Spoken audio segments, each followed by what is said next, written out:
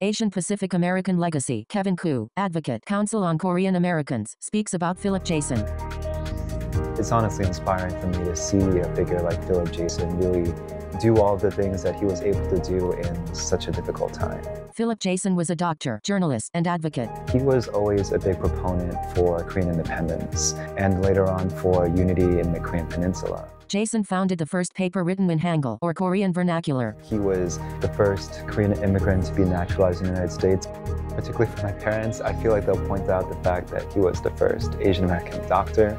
I think it is important that young Korean Americans know about Philip because it is important to know your history and know kind of how your community and your people started here in this country. Philip Jaisohn's dedication statue, 1864 to 1951, the first Korean American, pioneer for the Korean independence and democracy.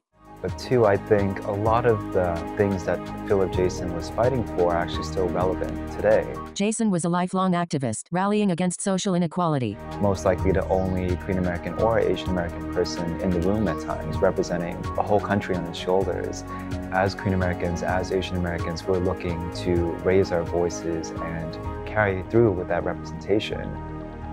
What legacy will you leave? Go to mcdonaldsapa.com/legacy to find out more. Sponsored by McDonald's.